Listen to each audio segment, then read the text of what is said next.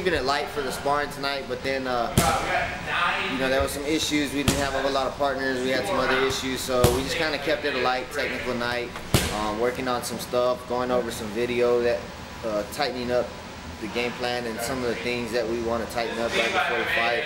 That's pretty much what we'll do every camp, 3 weeks out. You know, we kind of go real hard at the beginning of the camp. Still going hard, but you know, tapering it off and getting smarter as it gets closer to the fight, and then you know, that way we can peak at the right time on fight night. So. My biggest thing, I got to remind John that he's a fighter, right? Out of all that stuff, the game plans, all that stuff, I'm keeping, dude, you can fight, kid. You know, all that stuff's great, you know, to have, but if you're a natural fighter, don't forget that either. This kid's a natural fighter, right? That's why I put him against John Dodson. What was that, your 4th fight or something? Like, and there was no big jump up in styles or a jump up a skill level. John was beaten. John could beat this kid, right? So I just got to remind John, there's a lot of people trying to get the champs here and all this, and everybody wants to give them their best advice, and some of it's good, some of it's whatever.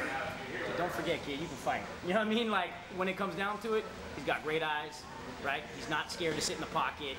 You know, he's got straight punches, and he don't care about getting hit. You know what I mean? Do we want to get hit? No. You know, do we want to dominate, you know, the positions, all that? Yeah, all that stuff's great, but I just got to remind John, dude, you can fight.